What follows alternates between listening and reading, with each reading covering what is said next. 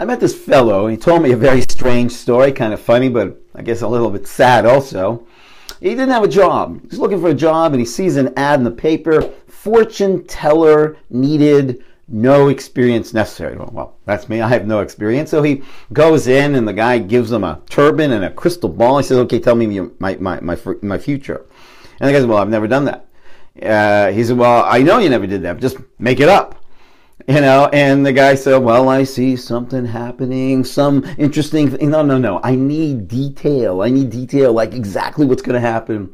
And so he starts making this stuff up. He goes, you're really good at this. Well, so what happens is he starts getting clients and he starts making up these stories of what's going to happen, and people are coming back. And finally he realized, that he just can't do this anymore. This is wrong. And so, he was making a fortune telling people their fortune, but he just couldn't do that anymore. And he quit. And the guy says, oh, you can't quit now. The boss says, you're unbelievable. He says, no, I'm done. Anyways, this woman comes in and she says, where's Swami Gitchi Gummi Gumi, whatever name he gave himself? And he says, I'm sorry, lady, the guy quit.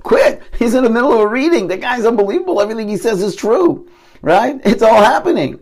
So she hires a private detective, and she finally finds him.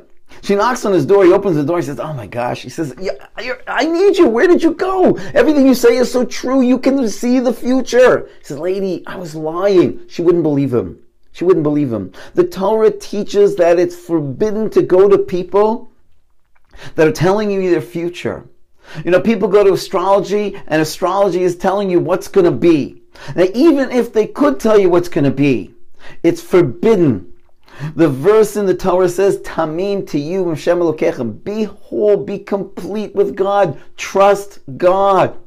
And don't try and figure out the future, because even if you could find someone who really is psychic, and they do have the ability to tell you what's going to be, don't go. Because you have the power to transcend that. It says that Abraham, when God said to Abraham, you have a son, Abraham said to God, no, but I see in astrologically, I don't have that mazel. I don't have that luck. I'm not going to have a child. And it says that God took him beyond the stars and said, look down, you're above the stars. And therefore, don't try and figure out the future. Work hard, make bold choices, and determine your future. Shalom.